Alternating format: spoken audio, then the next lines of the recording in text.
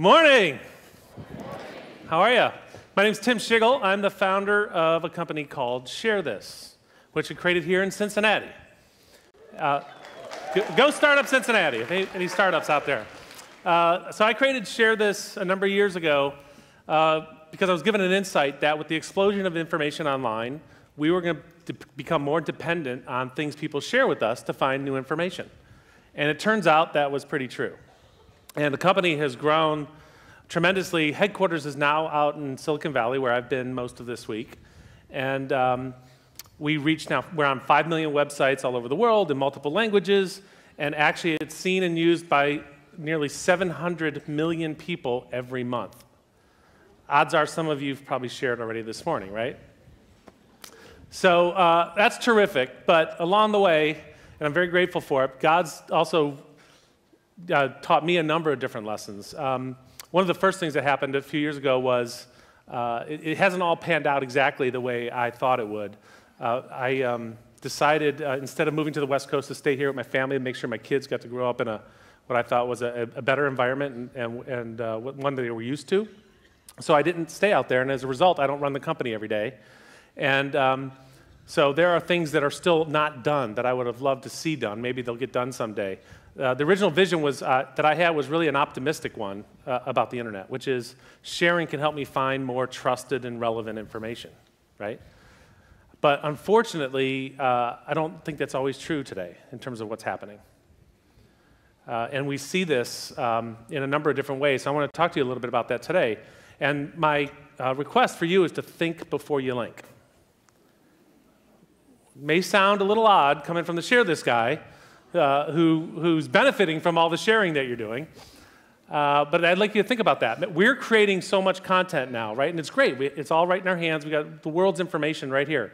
Matter of fact, by the time I'm done talking, there will be 22.5 million pieces of content linked to Facebook and 650 hours of YouTube video uploaded to YouTube.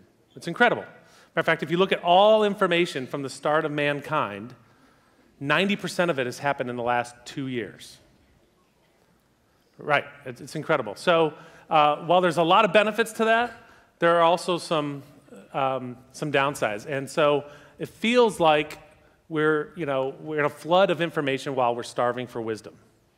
Right? Anybody feel that way? Well, when the open web first came out, we thought it was going to lead to this great renaissance of new ideas and diverse ideas.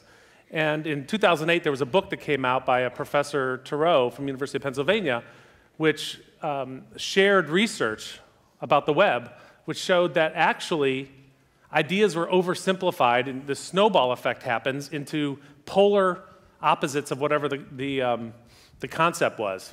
So red versus blue, black versus white. I think we have the diagram from his book. That's the actual data research from this linking. So what's happening is ideas are formed into these overly simplified ideas that are polar opposites. This is a problem. It's created more confusion, more division. We feel more lonely and isolated. Sometimes, instead of loving our enemies, we simply unfriend them, right? So in 2012, because of Share This, I was asked to go participate and help out with the presidential election, which was a pretty big deal. And I'm not really into politics, but they wanted to help with technology, so it was a great chance for me to learn about how this whole process works. And what I found out was that the division in DC, some of it comes from the introduction of CNN in 1980. CNN was the first 24/7 news channel, right? There wasn't enough news to do 24/7. So what did they do? They had to go create news. So you go to people, hey, Chuck, Mingo, what do you think about Brian Tome? And they take some comment out of context, go back to Brian. Brian, did you know Chuck just said this about you? And this is what happened in D.C. And you've seen it play out in the debates. So what happened there is that used to, in D.C., people used to live together in the same neighborhoods, people that were on either side of the fence. They go to the same restaurants, hang out at the same pubs, play on the same baseball teams. They don't do it anymore because the media pitted them against each other. And I have a concern that that's going to happen to us, that my kids are going to grow up and creep on somebody's Facebook feed to figure out what neighborhood they're going to want to go live in. or what company they were going to go work for. And I just don't think that's going to be a good thing. So I want to talk about 3 ways where maybe we can help avoid that from happening. And the first one is, maybe the answer is we just need to share more of the right information. Like if we cut through the noise and get that information out there, people will finally realize the truth, right? So there was this big study, big expensive study that was done online.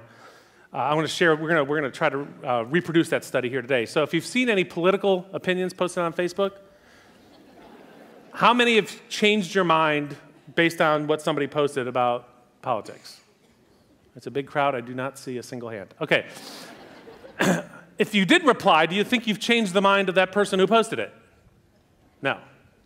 All right, so the results of the study are in. 100% of the people, nobody's changed their mind, and everybody's just miffed. Right? This is what happens. There's a Professor Sherry Turkle from MIT who actually has a great TED Talk, and she also wrote a book called Alone Together, where she talks about some of the hazards of technology and how we depend on that for the illusion of companionship, she calls it. She also has a phrase in there which I love, which is, I share, therefore I am. People are sharing because it gives you a feeling of some self-worth, as if you're contributing and people are actually listening. So we're sharing more, but we're still not accomplishing that. We also don't know what we're sharing. So recently, there was a website called The Science Post. It's a satirical news site like The Onion. And they decided to do this little experiment. They posted an article, and the text of the article was gibberish. It was the Latin lorem ipsum stuff that designers use when they do a post just to fill space. So there was nothing in the article. But the headline said, study, 70% of Facebook users comment on science posts. Guess what happened?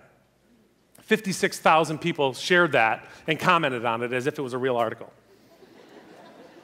Another study validated the same thing. 6 out of 10 people share links without reading the articles. So we're creating this echo chamber of bad information. We're creating that snowball effect, and we're the ones receiving it. The big media is actually us. All right, so sharing more through the noise, that's kind of hard. Maybe what we should do is just build better social networks with smart people who could help share their knowledge and wisdom with us. So we go out there and we have great tools to do that, and we build these great social networks. If you're on Facebook, the average Facebook user has 338 friends. On LinkedIn, it's over 500. But what you need to know about is a number called the Dunbar number. This was created by Professor Robin Dunbar, who is an evolutionary anthropologist. I have to slow down when I say that to get it right, from the University of Oxford. And Dunbar studied civilizations from the start of mankind all the way through modern corporations and military structures, and found that we have a finite capacity with our social capital. There's only so much time we can invest in people, and therefore we can only maintain friendships with 150 people. That's it. There's a limit. And that 150 breaks down in terms of level of intimacy from 100 to 50 to 25 down to 5, where 5 is the group of people that if you're sick in the hospital, those are the 5 people that would come see you at the hospital. Dunbar believes our Dunbar number is actually potentially going to go down, that these social tools are actually making us less social, and therefore limiting the amount of influence we have on our friends and our relatives. So instead of, the Bible calls us to be, salt and light. Salt adds the flavor. We add that positive. We can use technology in a positive way, add flavor to the food, add flavor to the technology and the information, and light meaning the truth and pointing to the truth. But instead, I'm afraid we're turning into oil and water. All right, so there's some hazards with the social side. So maybe the answer is we just need better search engines so we can go get the right information, right? So we can get the truth. We want to go find the truth. Well, that's getting harder too, and the reason is because the business model is actually changing. On July 12th, The Guardian, a newspaper in the UK, actually had an article titled, "How Technology Disrupted the Truth." And in it, they say, journalism used to be about building an informed, active public that scrutinizes the powerful, not an ill-informed, reactionary gang that attacks the vulnerable. Publishers no longer can afford journalists. These journalists used to be paid to do the investigation to figure out what was really going on. They don't have them anymore. So everybody has their own versions of the facts and are promoting them, and we're all helping them promote it. Matter of fact, publishers, learned how to drive television ratings. Now they've learned how to drive clicks and shares. Believe me, I know. We do a lot of that. Let's share this. So what you need to understand is that you are the product. All right, maybe that was a little corny and scary early in the morning on a Sunday. And I don't mean to scare you, but I want to make sure people understand how it works. Right? It's important that we understand how it works. The system is not designed to reveal the truth. It's just not. So as I look for the truth and wisdom, what you have to remember is that the source of all wisdom comes from God. Right? And when you get confused and think the world seems complicated, you go back to God's Word. So there are 3 things from God's Word that I thought I'd share with you. The first one is about restraint. So Proverbs 10:19 says, "In the multitude of words, sin is not lacking, but he who restrains his lips is wise." I'll stop there. Second, listen. Proverbs 18:2, "Fools find no pleasure in understanding, but delight in airing their own opinions." Ring true? In the tech world, we say never bring your opinion to a data fight. And finally, pray. James 1:5 says, "If any of you lacks wisdom, you should ask God, who gives generously to all without finding fault, and it will be given to you." So again, I'd ask you to think before you link. 3 things to think about. One is, what's the purpose of sharing that link? Am I trying to help somebody, or is it just a selfish reason for sharing it? 2, what am I sharing? Is it accurate? Is it truthful? Is it helpful? Did I read it? Second, is there a better way? Do I have to share it? If there's somebody that you know needs help, maybe you should just go spend time with them. Thank you.